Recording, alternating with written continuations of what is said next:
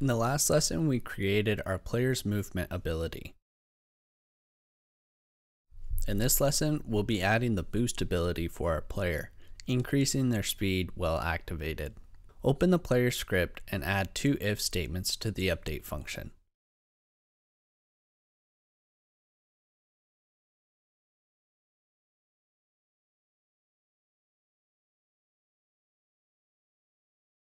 In the first if statement, use the getKeyDown function from the input library to listen for when the user has the spacebar held down, changing the speed from 100 to 200.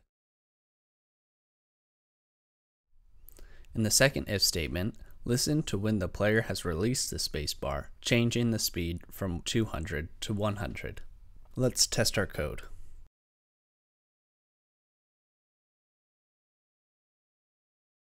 In the next video, we'll be creating our bullet projectile.